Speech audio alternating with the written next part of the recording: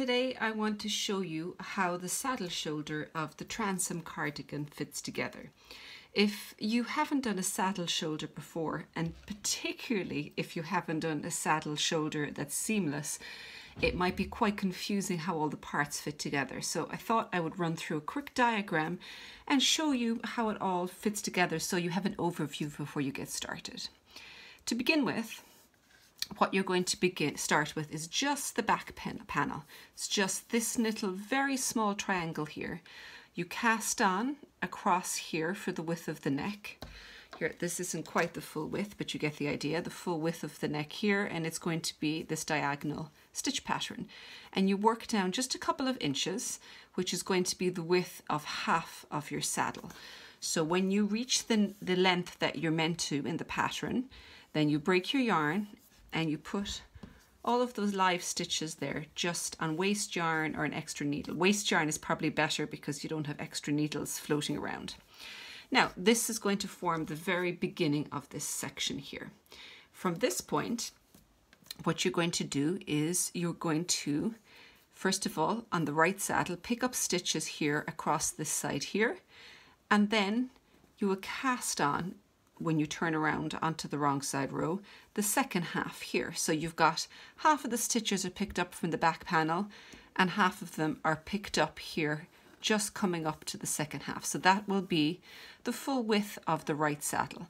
And then you're going to go and you will knit this to the width that your shoulder is, which will be a few inches all the way along here.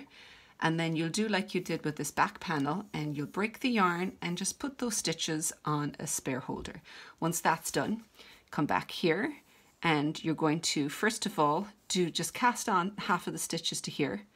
And then with those stitches on the needle, you're then going to pick up this section here.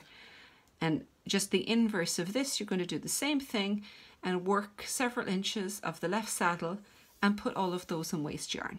So that's getting that first little set of 3 panels finished. From there, we're going to go and you will pick up stitches across here. Well, of course, you'll pick up stitches here.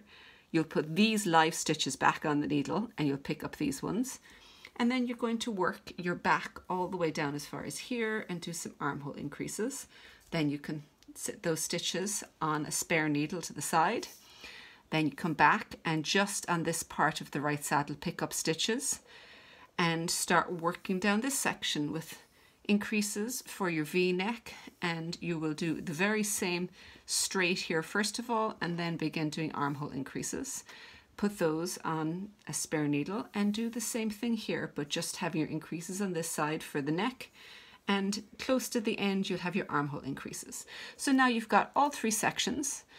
And you'll go ahead and knit this one, cast on underarm stitches, knit across the back, cast on underarm stitches, and knit the right front. And at that point you can see you've got your body completed. And you work your body down with whatever shaping you want to add into it. So what's left now is our armhole. And if I pull this to the side here and just do this, imagine we're looking up at the side. These are all of those live saddle stitches that you still have here. This is the back here that's knit down and it curves in under for your armhole. This is the front and it curves under, and that's where you would cast on stitches across the underarm here for joining your body. Now we're going to knit this in the round from the top down, and you're going to use short rows to shape the armhole. So what you'll do is you start at the beginning here, and usually I use a long circular needle for a magic loop, but if you want to use double pointed needles, that works just fine too.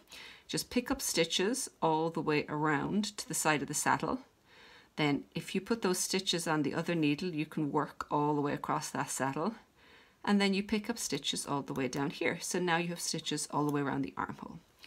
Now what you will do is you'll work back up to the side of the saddle here and do a short row, and then work over here and do a short row.